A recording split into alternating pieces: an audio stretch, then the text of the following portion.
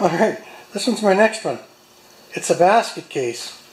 The lady's son who owns it went to fix it and he disconnected everything. The carburetor's flopping, the top's flopping, the gas tank's flopping, the automatic choke is sitting there loose, the handlebars fall to the ground. So that's the first thing I'm going to fix on this guy, is that. I think I can do it. We'll see. I don't know if these are the right bolts or not, but it's a start. I see there's a square there and a roundy Hoosier there, and we'll just at least get something to screw into there so that we can tilt the lawnmower. Now I can get it onto the lift.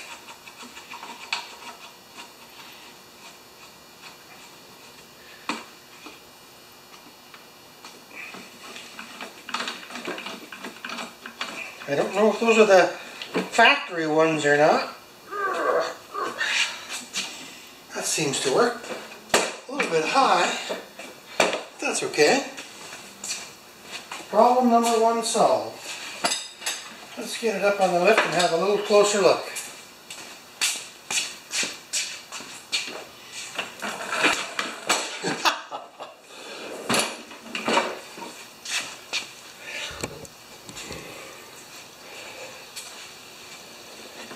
The thing that bothered me the most was this. Just a tiny bit of oil on the tip. But I know that there's a lot of stuff that's missing, but they did bring me, FYI, a new filter. There's the cover. There's the old filter. There's the cover for the, it just covers up the spring for the auto choke. And then the bits and bobs, as they say. And that is a good one. That's for the tank. And the rest of these hold things down like the gas tank and stuff. So that's what I've got. Wish me luck. I've invited the kid over that took it apart. I've invited him over to see what we can come up with. Oh yeah, look at that. He's even got the governor disconnected from the carburetor. Is that fuel tank disconnected too? Yes, it is. He's got a, look at that, he's got a plug in the fuel tank right there. So that's going to be fun. I think if I should have, between him and me, I should have enough parts. This little spring, I believe, is for the automatic return on the choke. And look at this. I do think it was in there. Yes, there it is, right there.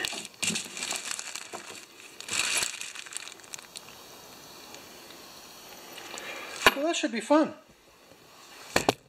They're not always fun. Bye. I forgot to mention this is a farm machine, so there may be a new belt required here. And it looks like it's up as tight as it can go. Oh no. So let's just rotate that and see where we end up. I'll put you guys up on the shelf, and you can look down. 10 to 1, this belt is shredded because it doesn't want to move, right? No? Boy, these are tough belts, man.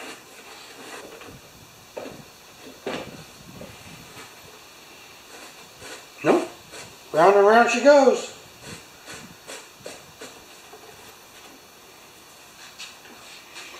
So I might just take it up and blow it off right now.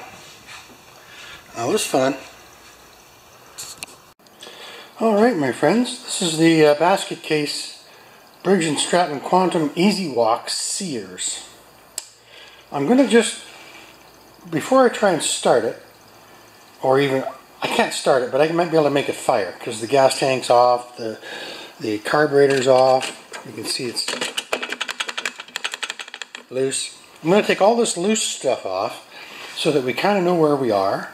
I got to put some oil in it because it's right now it's not even on the tip of the dipstick, and I really hope the young man that worked on this dumped the oil out and didn't try and work on it without oil in it. So I'm going to put oil in it, see if it fires, see how it feels, and then we'll start putting it back together again.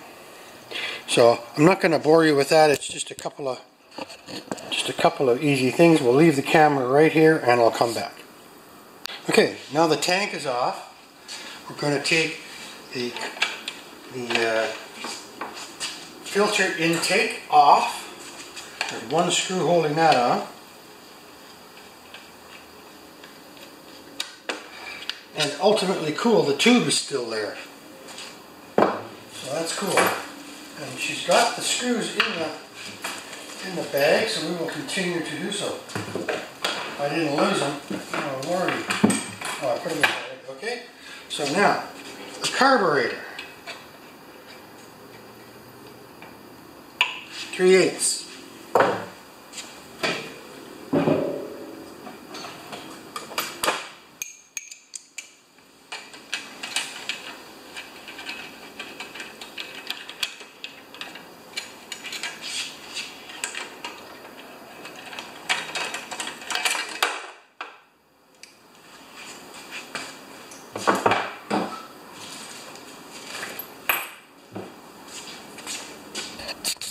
Okay, there's the carburetor. Right now it's just connected to the governor by a spring. We'll hook that back up.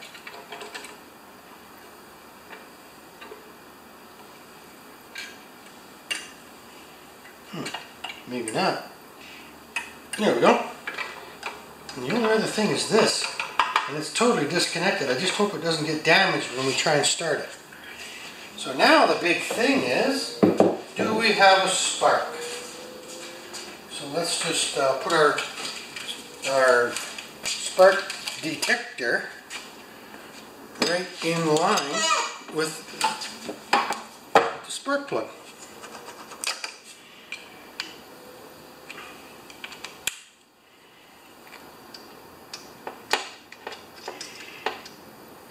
And clamp the dead man brake.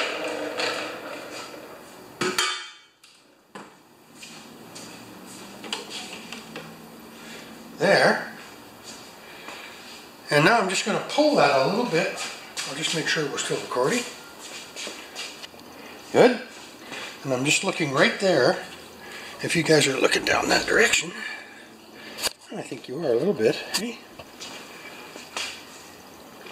And I want to see a flicker right there. Do I? Yes, I do. Okay. So now, this is the big test. Excuse me, you guys are in the way. We got to get some oil in her. So I'll be right back. I'm going to work on the oil. Okay, so I've got the lawnmower on its side, and we're just draining the last of the oil. So it looks like to me the kid that was working on this, or the young man that was working on this, did drain the oil. I don't think the engine oil would be that low.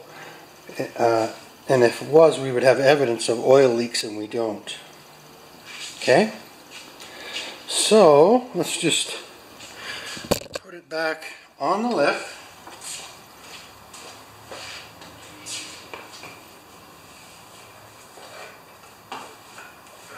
Okay, still a tiny bit of oil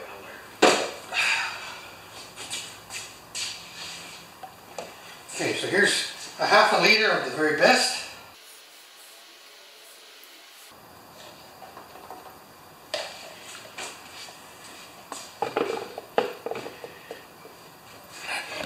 So I'm just going to let that drain. You'll see how clean these end up, just draining themselves if you leave them alone. And now we'll put the mower back on the stand. And go to step 2 of this operation.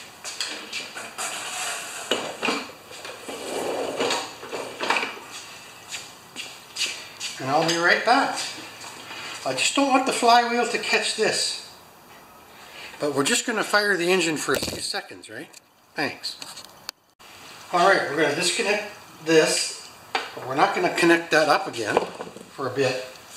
I'm going to just pull on this cord to see if we can circulate some of that oil. Alert! Where do we put the dipstick? Right here. There. Now we can circulate the oil.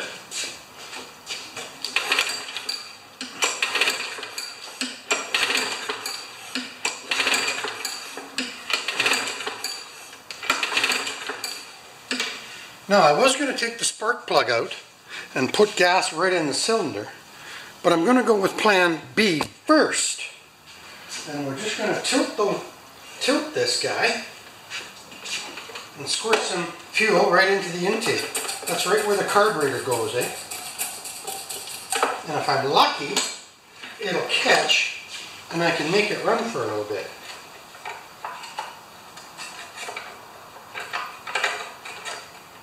Is that coming out?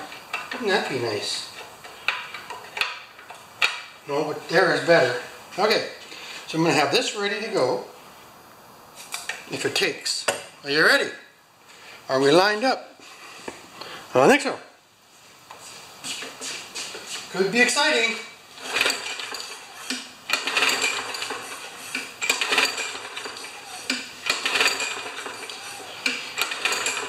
You may have to put fuel into the cylinder. Oh, I did it again, Nick. It's gonna go now.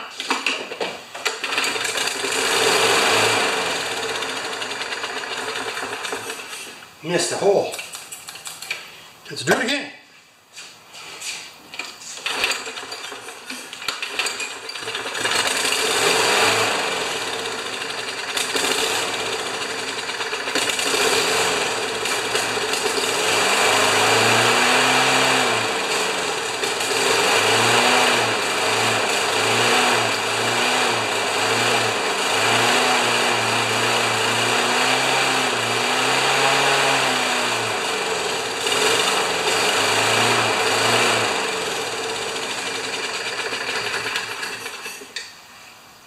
Okay. Of course you guys know that's dangerous to do, right? I can't say do this at home. In fact, don't do this at home unless you have the confidence and the ability to not hurt yourself. Okay, so now I'm going to take, this is going good so far. I want to have a little bit of a look at a few things, so let's lift up the mower.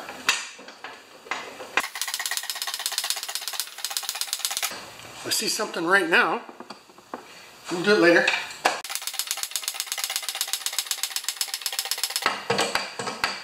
Good. A little bit of crud left underneath this pulley.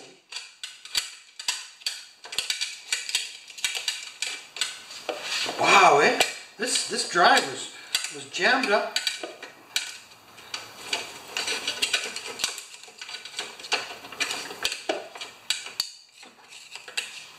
Okay, I think we can afford to lose a little air, make a little mess.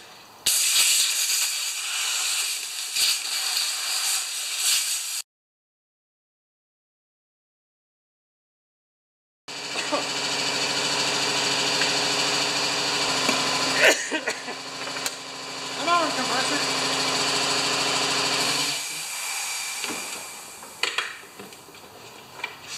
Setting the wheels to a better height. 5, and these maybe at 4. Does that look better? Yes, it does. Alrighty, you guys still watching? Okay. So I wanted to look at the underside of this thing. Ooh, I'm going to blow a little bit more of this crap out of there. I think that's a dead bird or a mouse.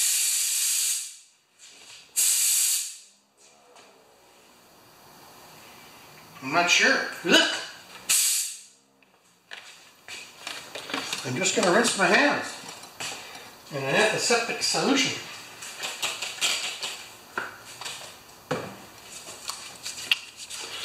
Okay, that was icky. The critter was living in there.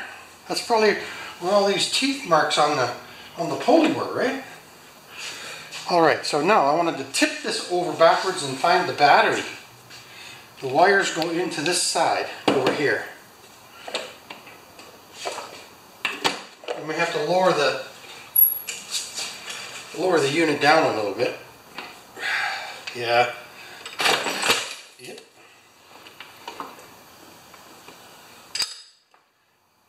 Now, as soon as I do this, about 40 things come to mind, right? First of all, we're going to see if the blade or the crankshaft are bent. And I just take a reference, about 1 centimeter there, unplug the spark plug, and from there to there. No, it's good. Okay. Step 1. I don't see a cover for this guy. Now, the other thing, I think the battery is in. Ooh.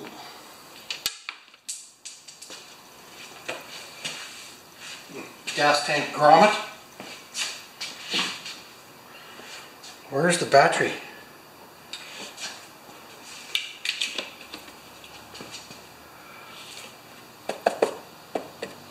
I think it's underneath this piece of plastic.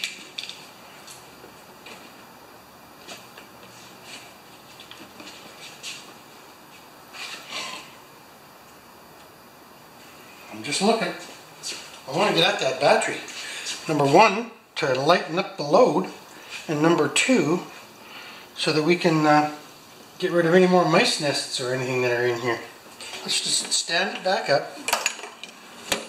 Let's have a look under here. Ah, there we go. So this is what I do on these. I got a special stick. I know. You got. This is my special hold up the bag, the absent bag holder trickerooner. Is that going to work? Maybe. Good enough. Okay, so we got right over here now. We're going to take off 1, 2, 3, at least 3 5/16. Come over here, and we'll do this together. 3. Perfect. You gotta love that, huh? These over here. Now we're gonna tilt this back one more time. And I just want to make sure you're recording. Here we go.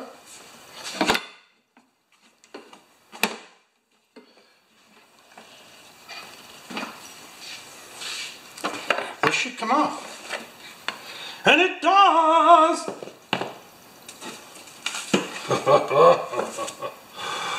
Oh my lord, that is just gunk. And a battery.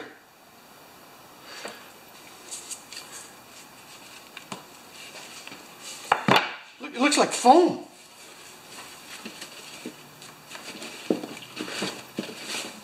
Now let's just check and see if any of these leads are broken. Look at the fluff under there. You guys believe that?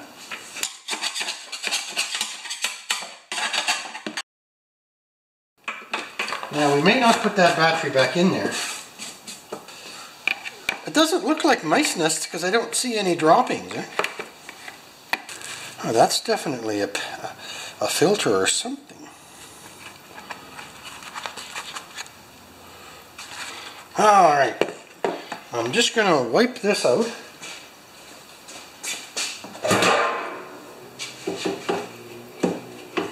So when you got your own shop, you can set it up the way you like. And I have most everything on the wall or close by.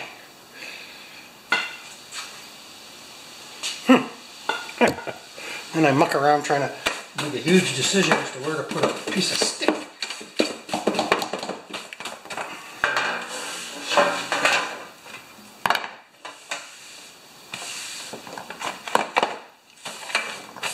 Okay, my friends, that came from just the battery compartment.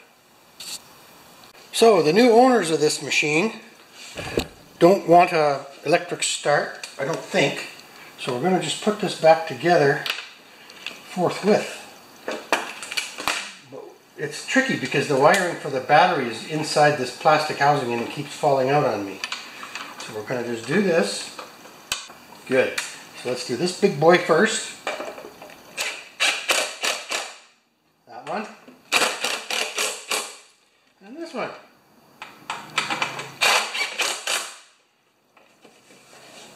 No wires hanging out. Alright, my friends. I think I'm going to lower the back wheels a little bit again to 4. I like that height. About 2 1/4 inches to the blade.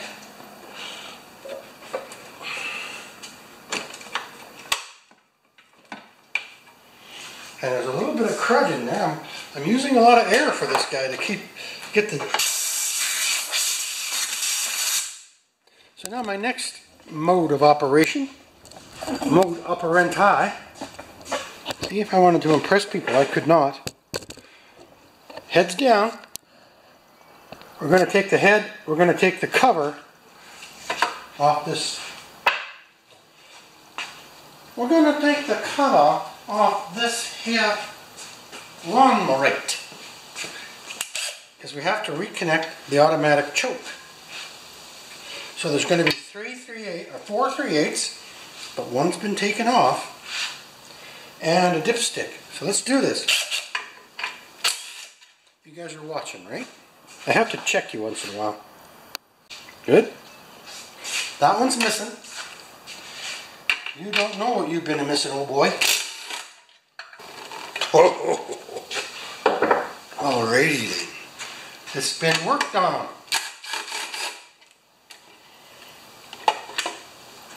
Now, when we take this off, hopefully nobody's been in here.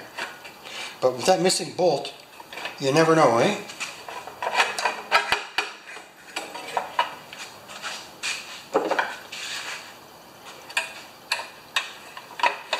And just because we heard it run, that doesn't mean it's gonna run, right? Okay, so this guy.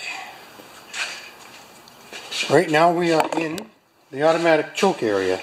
And this guy goes up against that guy like that. But why he's so far back, I don't know. Unless it's... something's not right here. I have to think about this. Okay, I'll be right back. Alright guys, this is where it's very, very nice to have used equipment that you can compare to. This one sits, this is the temperature sensitive device that helps to put the choke on and off. And it sits behind here, but it sits here at this angle. And this one is not damaged. And this one is. So we have the beautiful thing of the used part. I'll be right back.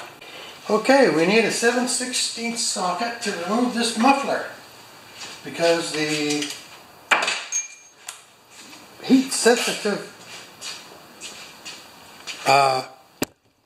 what do they call those, bimetal strips, pardon me, the heat sensitive bimetal stripper behind the muffler.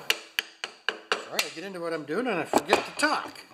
Okay, let's take this muffler off of here. So it was actually warm.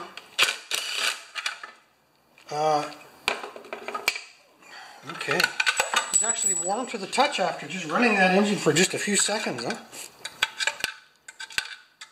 I like these big mufflers for 6 horsepower Quantums. They're nice and quiet.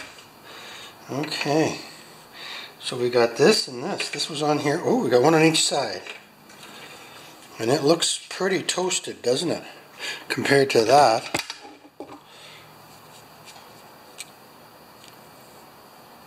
But there's a seal on the front and a seal on the back.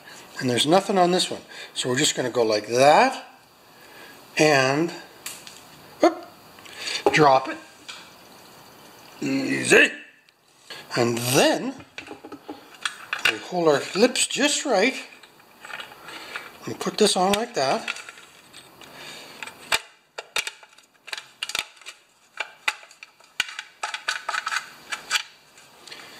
And we should be able to guide this back on here.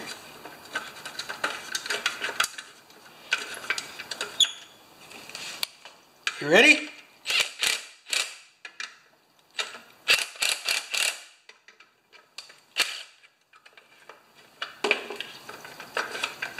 I don't like stripping stuff. Who does, right? Okay.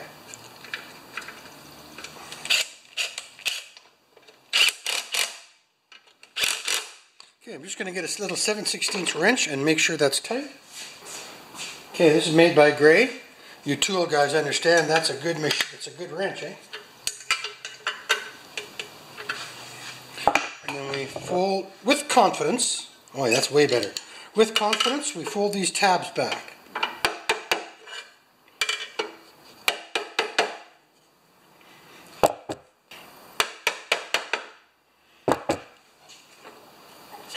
That'll do. Okay, replaced. Now, Papa-san. We're going to keep that. We're going to bend it back to shape and we're going to keep it.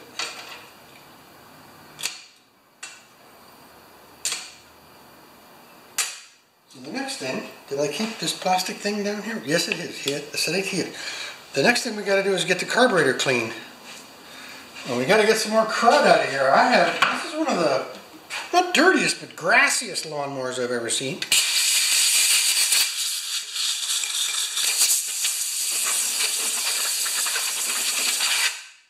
Uh-oh.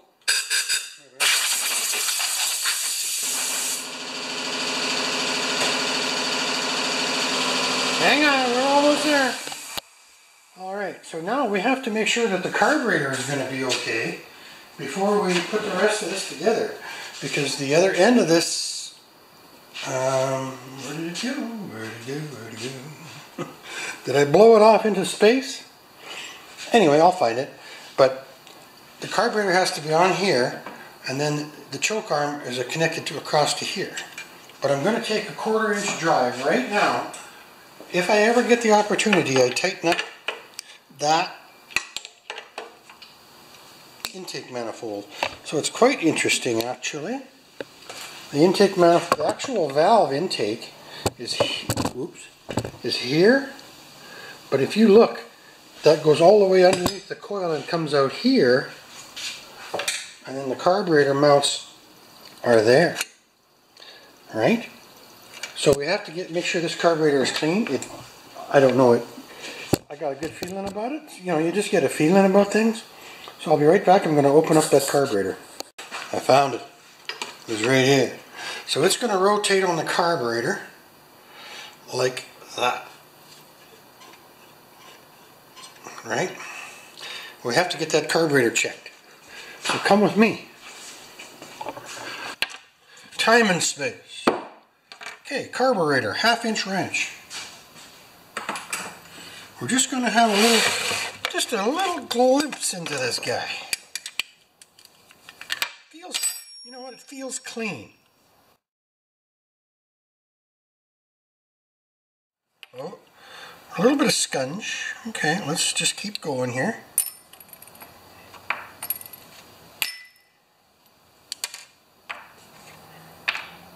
No, I think it's going to be fine. Let me just get a little bit of juice and we'll squirt that. Can you guys see that? Right there. I just see a little bit of greenness here. That's all that's got me concerned. Good. Okay. First of all, we'll see if we can shoot through the emulsion tube.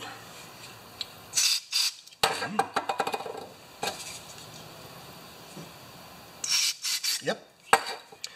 Next is from in here to a vent on the front. Good. And then the other vent on the front should go back into the body. Yeah, it should go back into the body.